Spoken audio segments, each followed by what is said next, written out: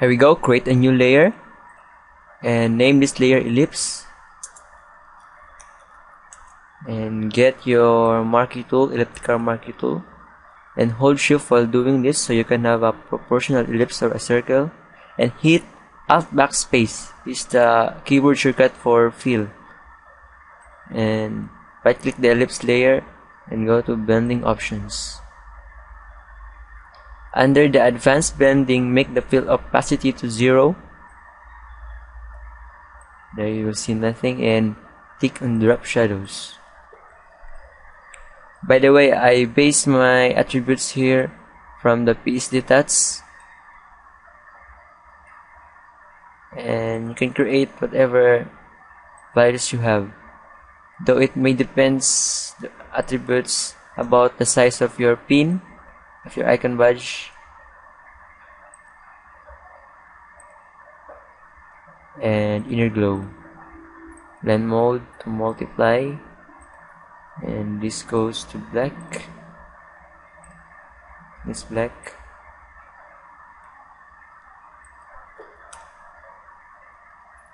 And this contour, this is important, don't forget the contour.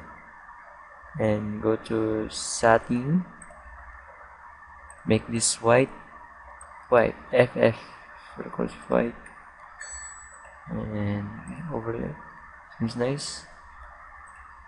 And this, that will be the depth of our pin. And gradient overlay, go to radial, hit reverse, so we'll have the white at the center. I think I'm gonna go to soft light. It's nice. Press OK, and get your icon, your icon badge image. Just copy this to the canvas, and I'll rename this bug,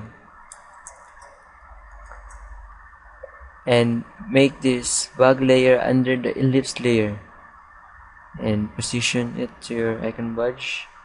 So I'm just gonna resize this bug, Control T, and holding shift again, and place it right there. You can see the body of, and the hands of the bug. Then while this bug layer is inactive, meaning it is highlighted by blue, this blue color, control click in the ellipse layer and press Ctrl J. It's the shortcut for duplicating a layer, and untick this bug layer and you will have this. So I'm just gonna rename this bug final. There you go. And I think I'm just gonna create another badge. Duplicate this by clicking Ctrl J, and I think I'm gonna group this. New group from layers, bug, icon badge, and the ellipse. I have here the red queen from Alice in the Wonderland. Copy it here and resize it. It's too big, it's a poster. I want your head here. I love your head. So big. Oh. And likewise, make it under. I'm just gonna rename this Red Queen. And control click, then Control J. Take this, and there you have our badge. And I'm gonna create some highlights. Create a new layer and name it highlight. Now control click on the ellipse layer, then press G or the gradient tool, and make your foreground color to white, and choose this white to transparent and radial gradient, and press shift about here and make that seems okay. Control D, and I think I'm gonna rotate this layer out here. Yeah.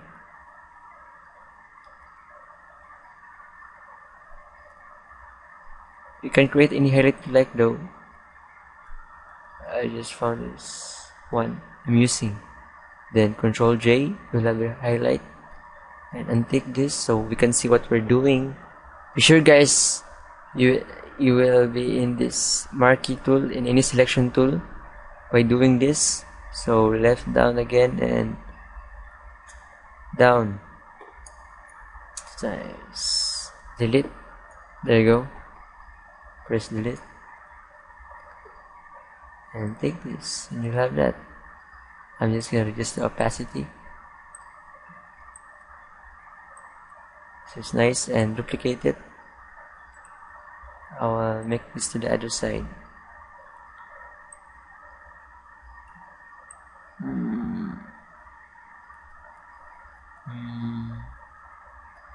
Looks fine. And reduce opacity. And I think I'm gonna delete some parts. There you go. Creating a badge, icon badge in Photoshop.